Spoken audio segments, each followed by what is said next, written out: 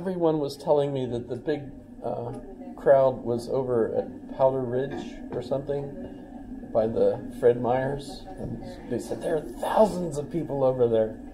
So I guess that was kind of the neighborhood thing to be over in that other area. But I saw a couple T-Rexes that I thought, gosh, those costumes are so bulbous and klutzy that it's dangerous, actually, for the little kids. At least at that age, they don't have far to fall. You know, that's kind of good for them. My communications professor said that he saw one of those T-Rexes that was like 10 feet tall. And there was a little 3-foot child piloting it. Well, my favorite commercial. My communications professor. One of my favorite commercials is an Audi.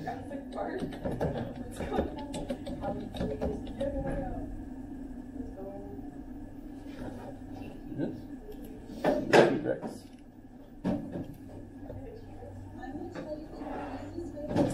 This isn't it.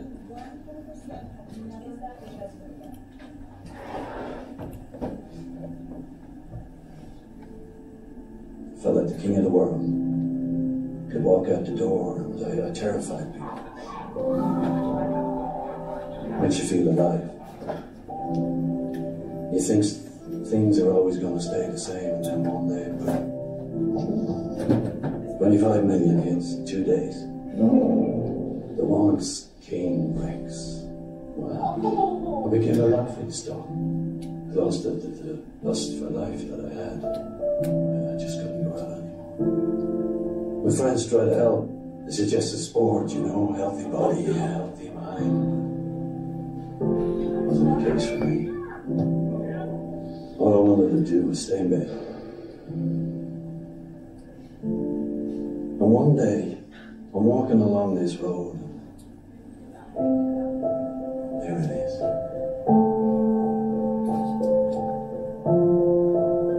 Piloted driving. It's quite hard to convey the feelings that one has. Magic is the feeling. It was absolute magic. It completed me.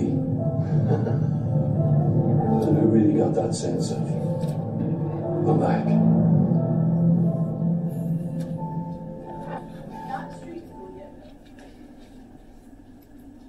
That's, how do I stop it now? It doesn't even give me a pause. Let's try this.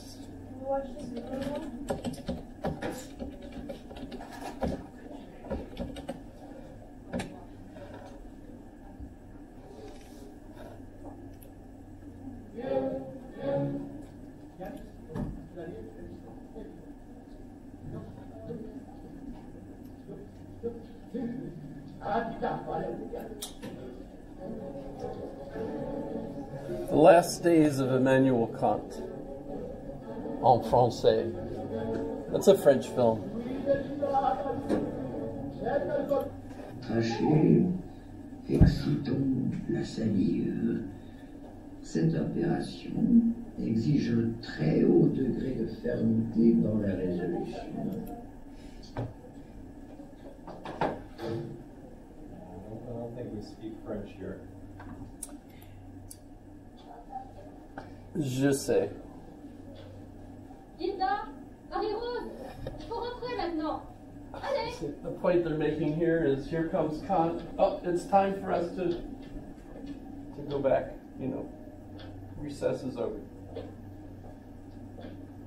Notice his servant follows him with an umbrella, even on a sunny day, just in case.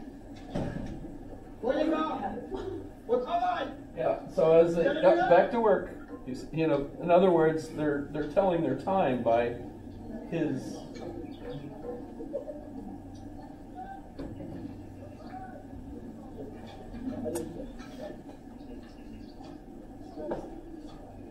But he was very popular, and lots of. And by the way, this is when he's elderly, and he didn't start out elderly. He started out as an infant kind of the way, you know, all of us do. You know, it's kind of, you know, I mean, all the imagery you get of him is an old guy, you know, but clearly that's not the way things started. Let's see, I want to show you how he goes to bed.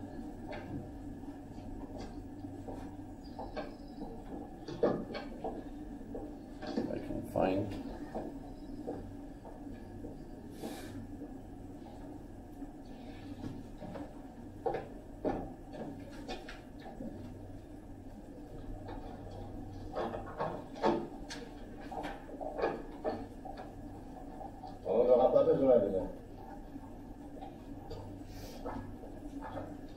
On n'en aura pas besoin, mais on prendra quand même.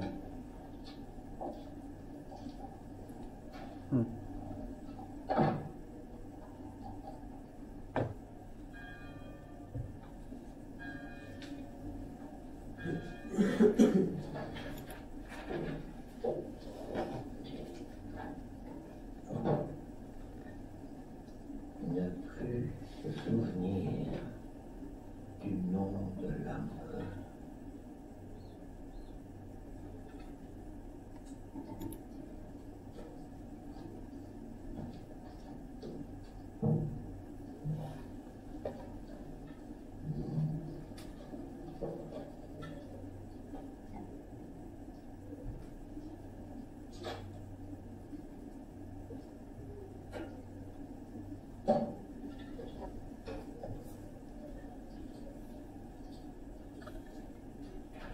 This is an old movie too, by the way. So the lack of color is because they didn't know you could do Monsieur le that. professeur, voici l'heure. He's trying to figure out how to do without his servant, because his servant decided to get married. Jeunes élèves.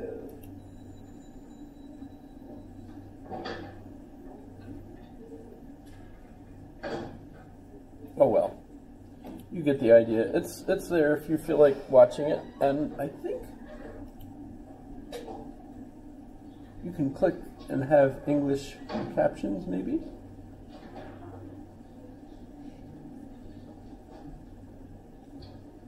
Oh well, but you get the idea. Le café vient immédiatement. Oui. Not the most thrilling movie, but I haven't found very many movies about his life. So, for some reason, I don't know. Not very exciting. However,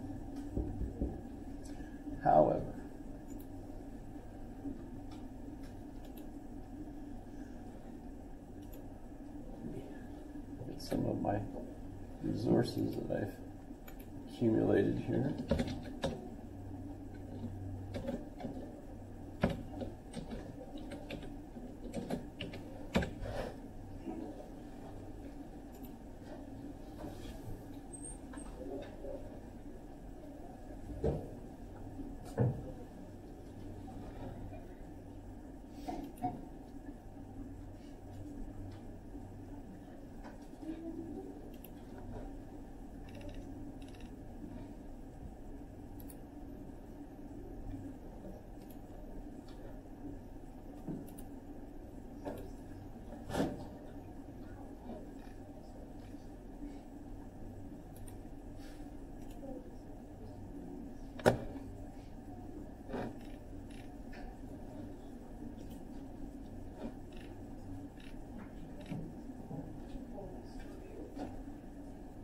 I noticed that one of the things I forgot to mention last class that I wanted to cover.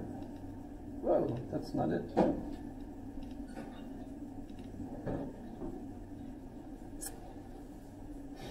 That.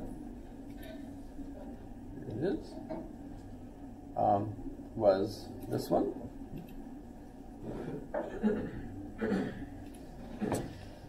I had mentioned Adam Smith, and I never did ask or even mention him. Adam Smith was a good friend of David Hume, a little bit younger, influenced by David Hume, and they stayed good friends until David Hume passed away. A little bit hard for them to see one another frequently because Adam Smith ended up being a professor in Glasgow, however you say it. Did I come close? Any Scottish folks? Glasgow. That's the one side, and David Hume was a librarian at Edinburgh, which is the other side. So, you know, there's about half a day's worth of rough travel, I guess, to get back and forth. But and they had other friends, the same, the one who made a statue of Adam Smith also made the tomb that I showed you for David Hume. So, Hume's tomb, yes.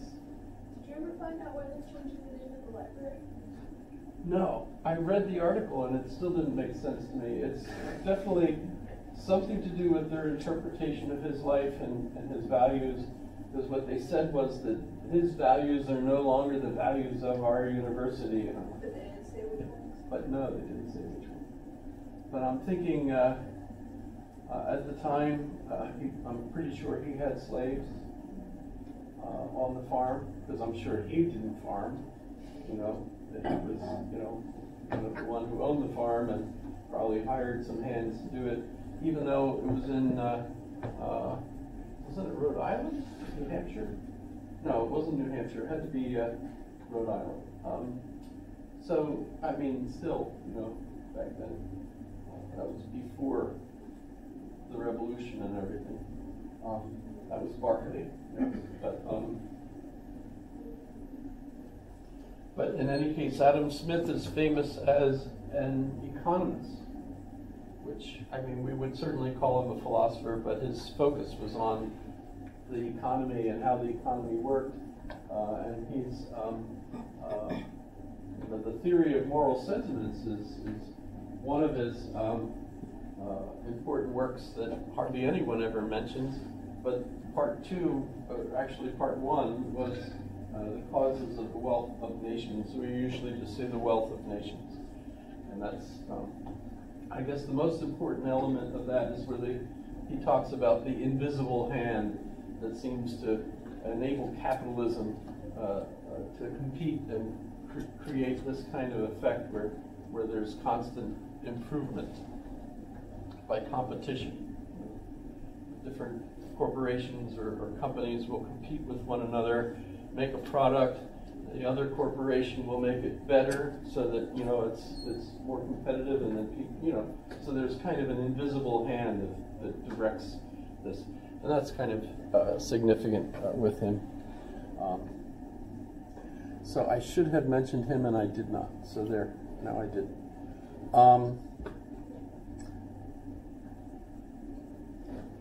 And I have to come up with a different question today for our quiz question, because I actually already ended up using this one a little early, because it actually goes more with George Barclay and that issue of, you know, the tree.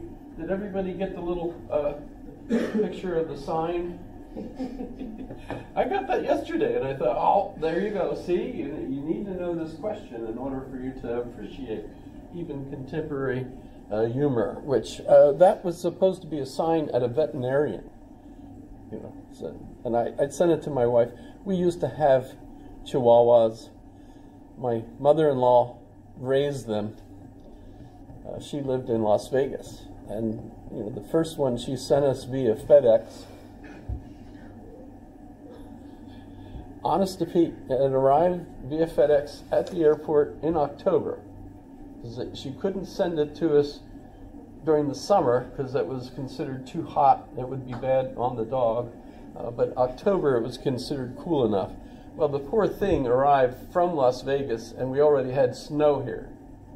You know, and it was a year old, and you know what a typical white Chihuahua looked, just like Chloe. And in fact, was Princess. You know, her name was Vegas Princess. But in any case, so we had Princess for about 15 years or so, and what a pain in the butt those things are. My wife loved it, and I loved it too, even though it peed all over the damn place. And I had to sleep up on the bed. It wasn't like, it could find places to sleep, but no, it wanted to be up with us. And you imagine once you have chihuahuas lying in the middle of the two of you, that kind of changes your relationship.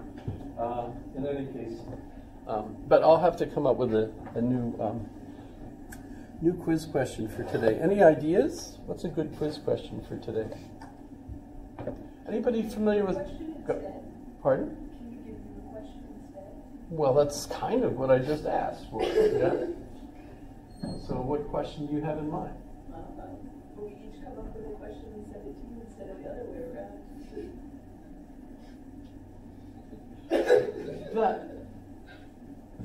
That would work.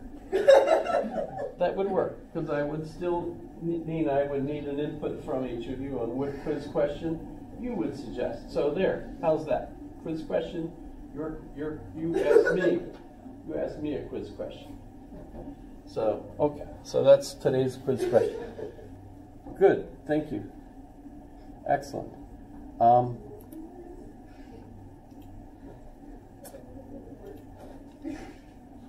So, Immanuel Kant, notice the French spell it with an E, that's pretty weird.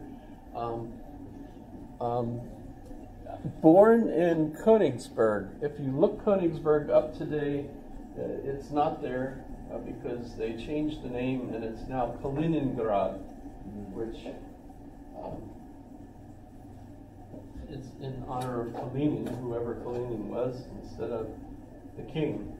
This is just socialism at work, basically. But it's actually one of the prettiest cities that was part of the Soviet Union, I think. And actually, still today, it's fairly pretty. And Kaliningrad is actually part of Russia, even though it's the odd city, if you're familiar with the dilemma, that it's not it's not physically connected to Russia. So they have to go through a foreign country, which is part of NATO, to get to it. So that ends up being a little bit of an odd situation for Russia and causes a lot of tension. They have a railroad, and they have a road that parallels it, and I suppose a lot of the traffic happens through air traffic. But also, it's a port. It's one of their major ports. So an awful lot of products are transported between Russia and Kaliningrad through the railroad. In any case, he was born there. The Russians did build a memorial to Kant, a museum to Kant, which is in the house that he lived in as a kid. And I suppose you could go visit it if you ever want to, or visit it online.